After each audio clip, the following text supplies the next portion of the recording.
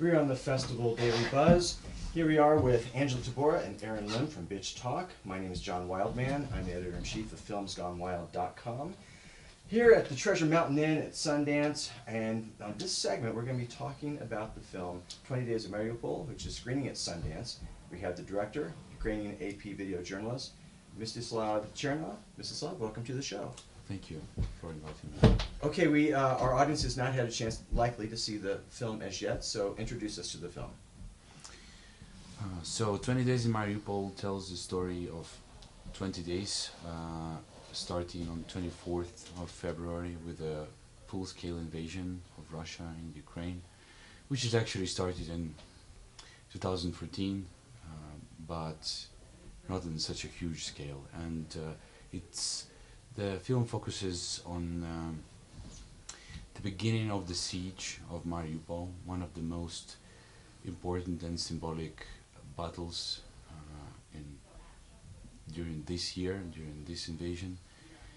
And it is told through perspective of journalists. However, the main focus of it is a story of the city, of the destruction and the suffering of its residents. So we see how, in this film, we see how city quickly spiraling down. As it gets surrounded, we can see how it's quickly spiraling down into the darkness, how people start panicking, how they lose their relatives, loved ones, and how we as a journalist struggle with sending important material as maternity hospital bombing, children being killed and doctors trying to save them. All of those shots, which probably many people in the world have already seen, that has been shown in UN and US Congress. However, those were broken in very, very small pieces. So with the film you could really see a scale and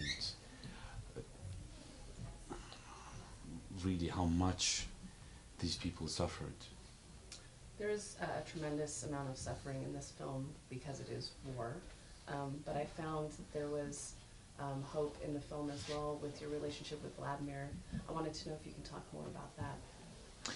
There are moments of levity, and the beauty is that we didn't even need to think about when do we bring this levity, when do we bring this tragedy. It just naturally progresses through these 20 days as film built on day 1, day 2, as a countdown. Sometimes you encounter these moments of levity, and as I say in the film, the war brings the best and the worst in people. Mm-hmm. So people really, there are people who really help us, like that policeman Vladimir, who helped us to get the connection when we really needed to send the important footage. He ultimately helped us to get out, risking his own life and safety of his own family. There are other moments, small moments, but they give hope, and I think that's what actually inspired the world.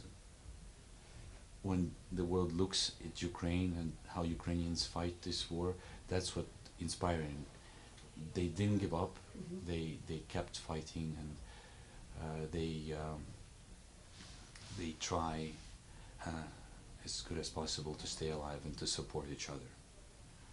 That's what I'm trying to show there too.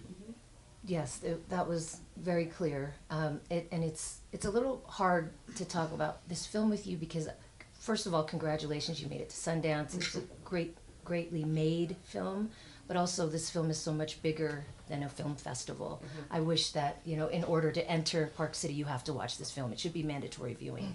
But I want to know how you switch something in your brain to be able to do this work. When you see people running from something, you run towards it. How do you switch something in your brain to allow you to do that? In the war zone, you mean? Look, so the film tells the story of Ukrainians in Ukrainian city, and I am Ukrainian. Our team is Ukrainian, so it is also our story. We are part of that community, and so as a journalist, but also as a Ukrainian, I do feel obliged to do my own part at least recording potential war crimes, recording for the history what really happened to the city. Because even if the film didn't make it in a Sundance, it still would be out there, still would be a historical record. So people maybe in, let's say, even Russian people who maybe in 1 year or in 10 years would really like to know what happened, what they have done. They would have this record, but also people who might have missed it in US or in Europe, even Ukrainians. So that would be just out there for people to see as a historical document. So all that in mind, I went as far as possible to do that. You know, there are several times in the film where, of course, people are panicked. They're in shock, and they're lashing out at you for having a camera. And why are you filming this? And and why aren't you doing something? And who are you? And so those moments, as a journalist, as a documentarian, where it is vitally important for you to document, but it's also difficult to separate the emotions itself. And I would love for you to talk about it, because it's one of those things where watching the film, we're devastated by what we're looking at.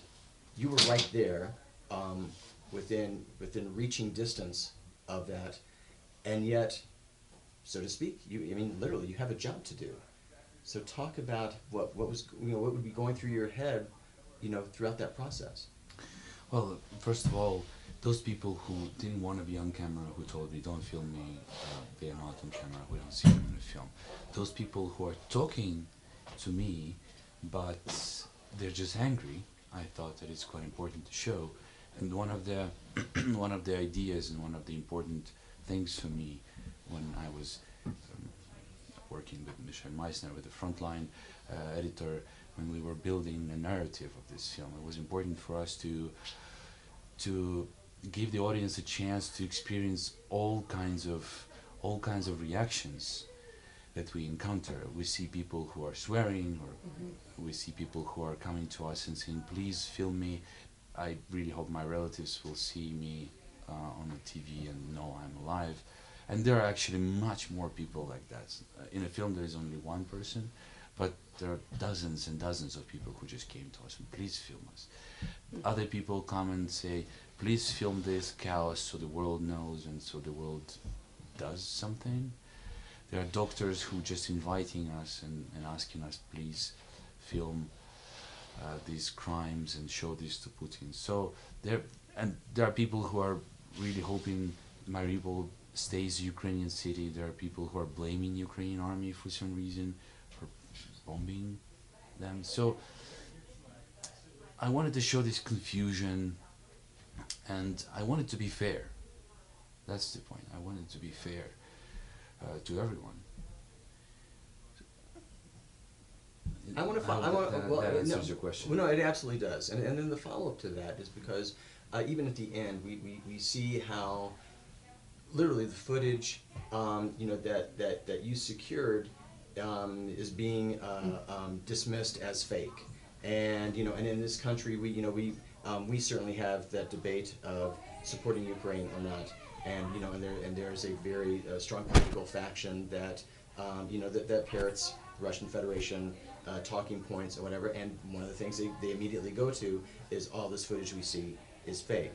I have to imagine, again, as any filmmaker, that's tough to hear and that's tough to combat. But especially in this case, because you were there, and because you were there, you know what you saw.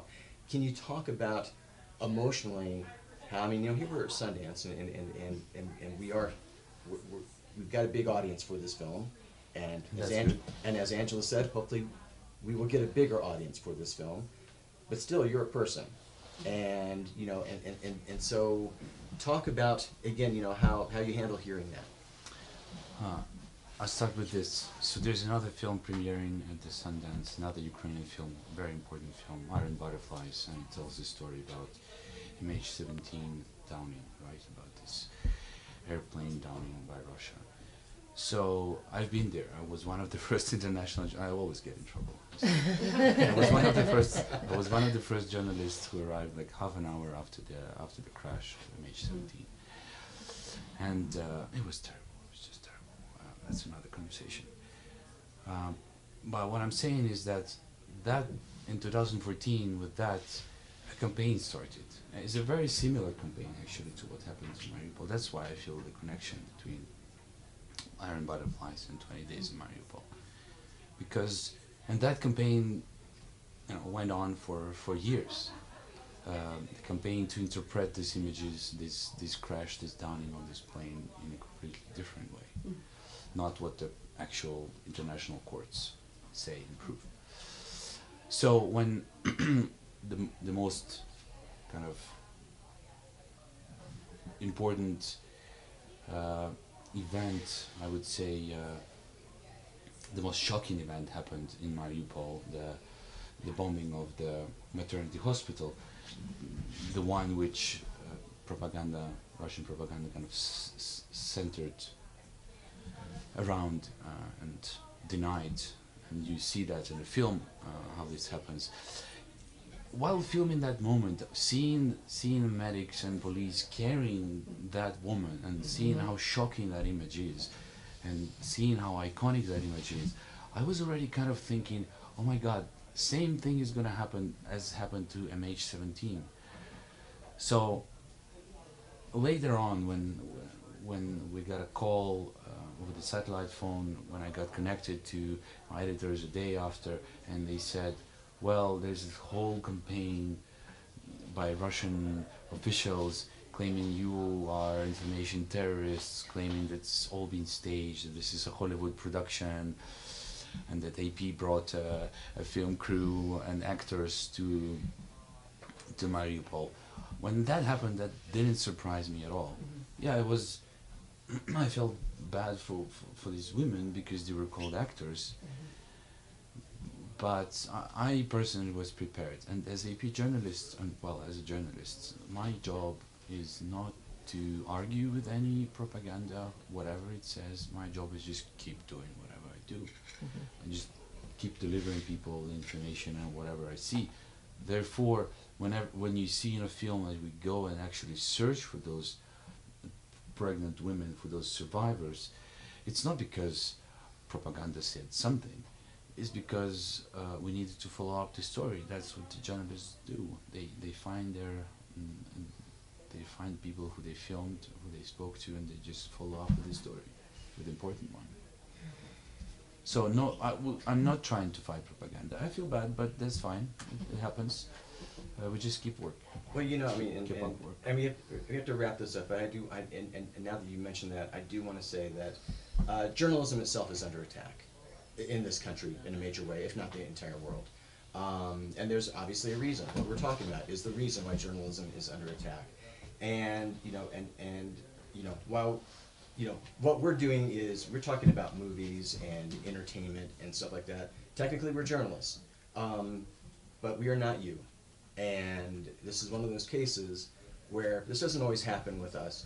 But this is one of those cases where I think the three of us sit here in awe of the fact that you've done what you've done, that you made it through, and that you're here, and it's just fantastic.